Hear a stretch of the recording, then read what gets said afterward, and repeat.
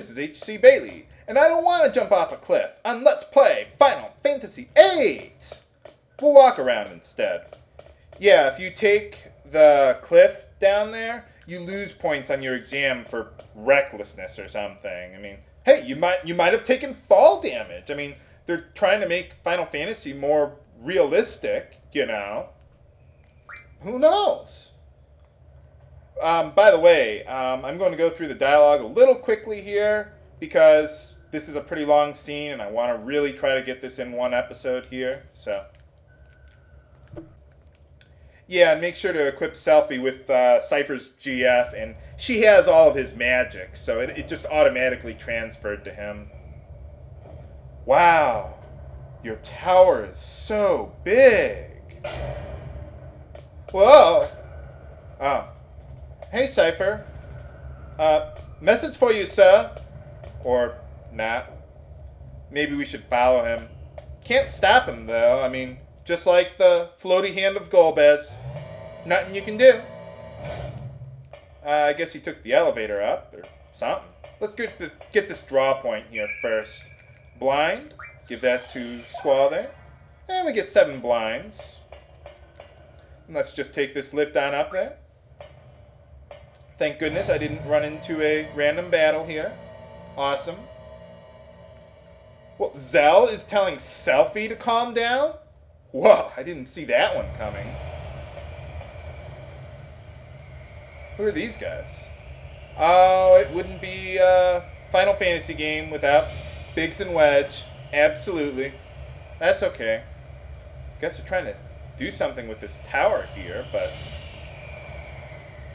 Sorry, I'm just trying to go through this scene as quickly as I can here. They're, I guess, trying to repair the tower.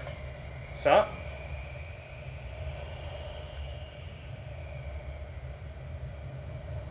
Did it work?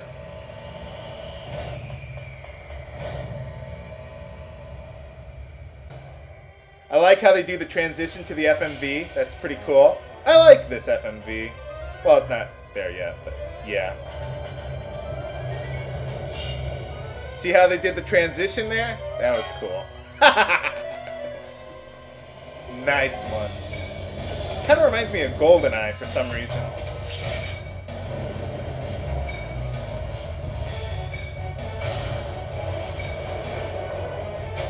How many satellites do they got on this thing anyhow?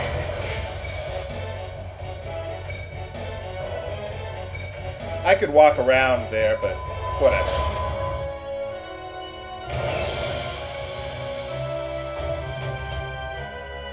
Well, what's that thing?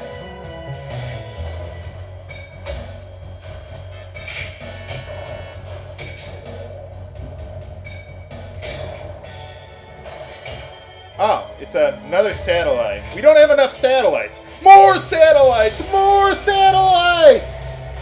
No. Do satellites really have that thing in the center there? Looks like a 007 satellite weapon. How many 007 movies have they done with a unrealistic satellite-based weapon? You didn't answer my question, Biggs. You just kind of changed the subject. Your friends have already been taken care of. We got him trapped now. He's not going to escape unless we just stand there as he's moving out of the way. Cable guy! No, just kidding. It's Cypher. We're kind of enemies and taking the initiative for boss time! Now, Biggs is pretty much the same thing as, what is it? As one of those elite soldiers you might have met up with downstairs.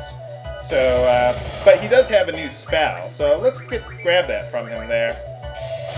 Let's see what that one is. It is Asuna. It does what it does in all the other Final Fantasy games. Cures almost all status ailments. There we go. Got that. But now let's just stick to physical attacks. I think if you use like GFs on the guy, you can't end the battle for some reason. I forget. I don't know, but... Whoa! She's got nunchucks for weapons! Man, the ladies in this game got some pretty hot weapons. I mean, it couldn't possibly get any hotter than that. Now, this guy has a machine gun. We have melee weapons. Yet we are still going to kick his ass. Yeah, go, Selfie. Whack him upside the head with nunchucks. Yeah, you see, Wedge wouldn't have come along nearly as quickly for some reason if I was using GFs. I don't know why. No soup for you! No, just kidding. No pay this month. Now, once Wedge shows up there, you want to, what is it? You want to still focus on Biggs to finish the battle here. You don't even bother with Wedge. Biggs will heal him anyway. I want to wait for everyone's bars to fill up. There we go. Maybe keep Selfie on standby. There we go. What the hell is that? It's a tornado on a satellite? Or it could be a huge boss monster! Oh crap. Elvaret.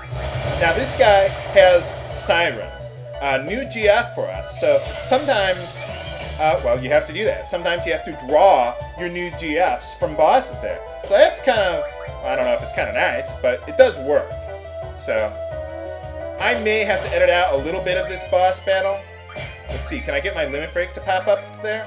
Oh, hold on, no, attack. There we go. Come on, if you press the circle button over and over again, you can bring up your limit break sometimes if your HP is low enough. And just like Kista said, hit the R1 button when that bar gets to that middle area there. That's how you use Renzakuken. But I don't want to leave Squall below 200 HP, or he will die.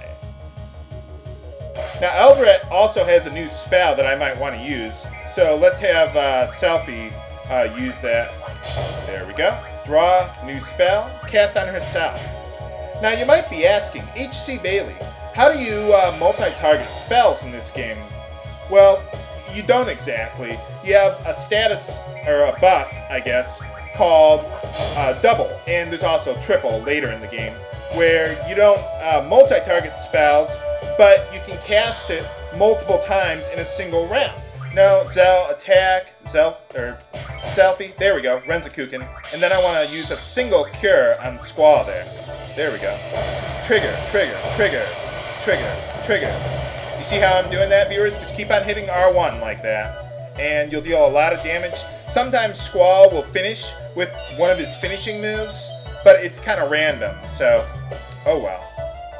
I don't think Zell can get his limit break at that HP, but we'll see.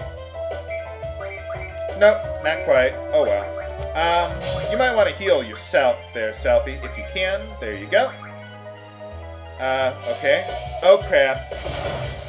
No, we're still good. I was thinking if he hit Zell and then followed up with a Storm Breath, that could have been bad.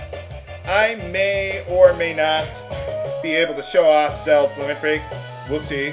But I'll just, keep going all out and see what I can do there. I'll leave Zell on standby just in case if I can get his limit break to go off, because I can deal a lot of damage there. Or not. But yeah, let's just keep that going there. I don't think he has an elemental weakness. There we go. Let's see what I got here. Now, Zell's limit break works kind of like, what is it? There we go, Duel. Got it. Let's see, Punch Rush. If I can. You gotta enter commands. Mach Kick.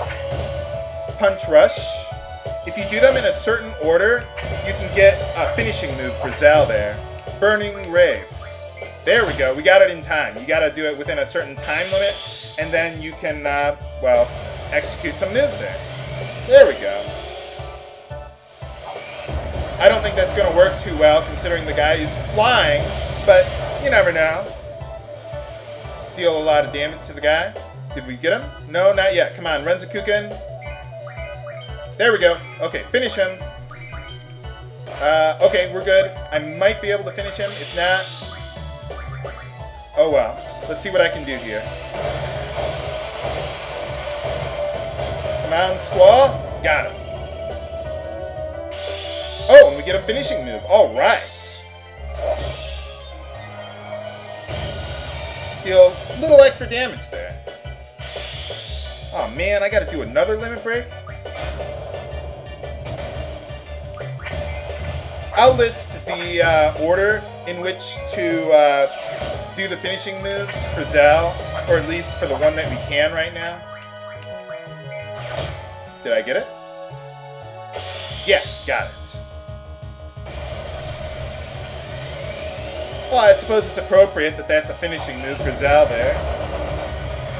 I like how one of his special moves is Booyah! Oh, if that doesn't finish him. Yeah, we got him. But what about this communication tower? What are they up to? Find out next time on Let's Play Final Fantasy VIII!